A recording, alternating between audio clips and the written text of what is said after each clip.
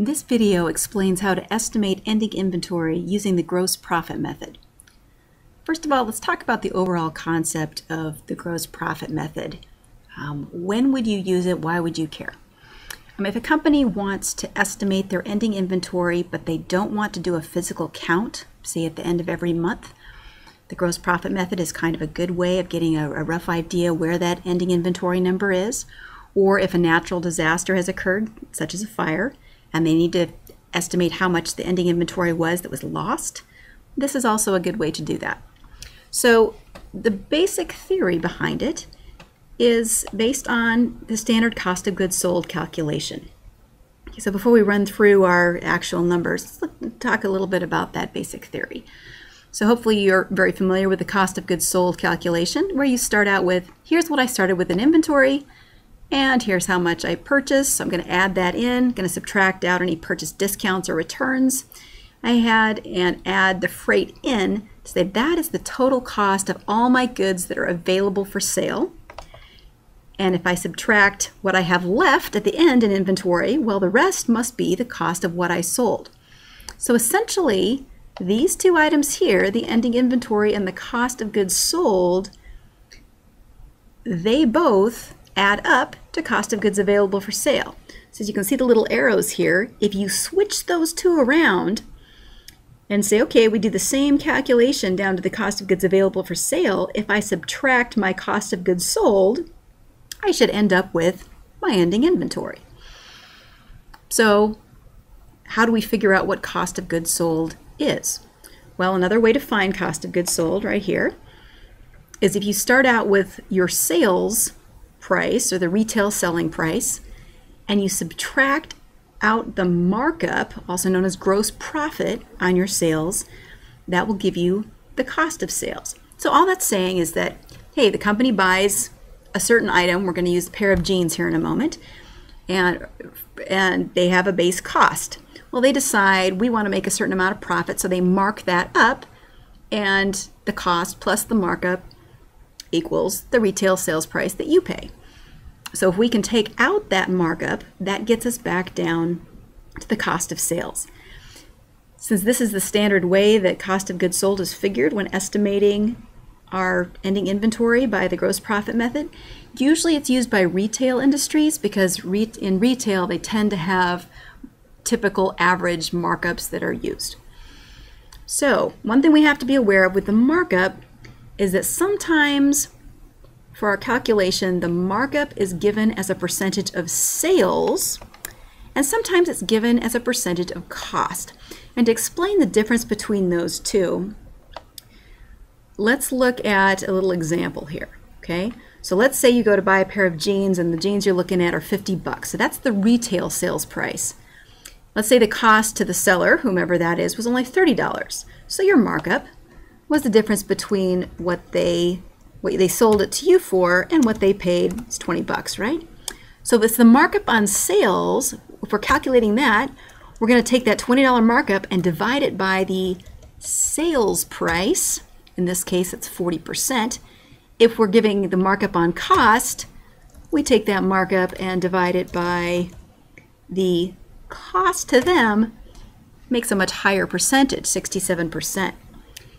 The percentage that we need to use when we're trying to estimate ending inventory with the gross profit method, the percentage we need to use is always the markup on sales.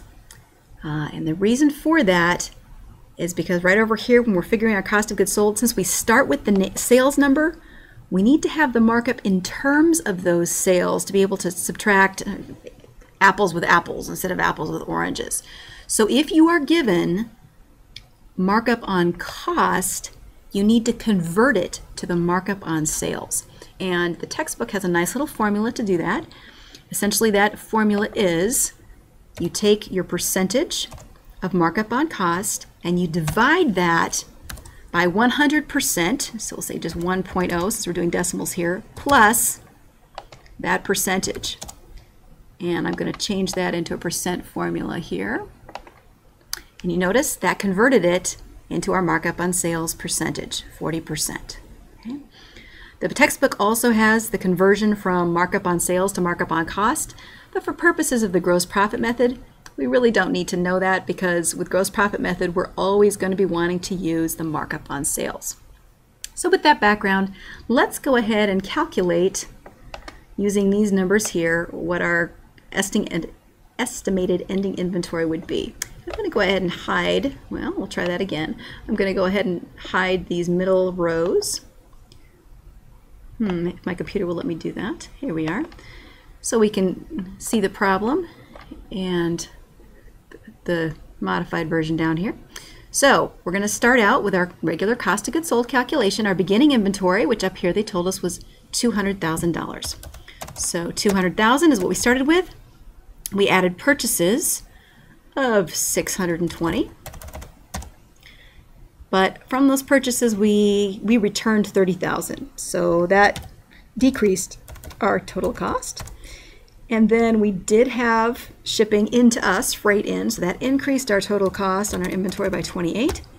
So those all together should give us, if we add them up here, should give us our total cost of goods available for sale.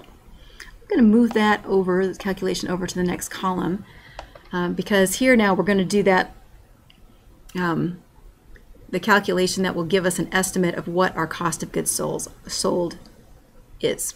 So we start with our sales at retail price, which is right here, $890, and less the markup. So here we're asked to compute ending inventory, assuming that part A is that the gross profit is 25% of sales. Okay? So as we said before, we do want the percentage as a percent of sales. So for part A, we're good. We don't have to convert that percentage. So our markup was just 25% of this number. So take that times 0.25. So that was our markup. So if we subtract our markup, let me underline that. So I'm going to take our gross sales and subtract out the markup. This number here should be our cost of goods, how much it cost us to buy those goods. So then if we take, here's the cost, all the cost of the goods I had available to sell, here's the cost of goods I did sell, then what's left should be my ending inventory. So I'll take that minus this number right here. So we're assuming under method A, I have $83,000 in ending inventory. Let's look at part B. See, part B says, all right, let's assume that percentage is 25% of cost. So remember, anytime it's a percentage of cost that they give us in the markup, we've got to convert that. So let's just do a little conversion factor over here to the side. Remember, we take the percentage of cost and we divide that by 100 plus the percentage of cost. And these are all in percents. That's why I did 1.0 instead of 100. It's all representing percentage. And I will need to convert that to a couple decimal places. Okay, so 25% on cost equals 20% on sales. And here's just a little gut check. Your percentage on sales should always be less than your percentage on cost, because since cost is a lower number and you're taking that markup over a lower number, that's going to end up in a higher percentage than if you're taking it as a percentage over sales. So if you're trying to convert cost to sales and you come up with a higher percentage, something went wrong. Okay, so let's take that back over here. Nothing is going to change in our beginning calculation. Our sales will stay the same. However, our markup here under estimate B is only going to be 20%. So that changes our estimated cost of goods sold and takes down our estimated ending inventory. So that's a real rough calculation on how to do the gross profit method to estimate ending inventory.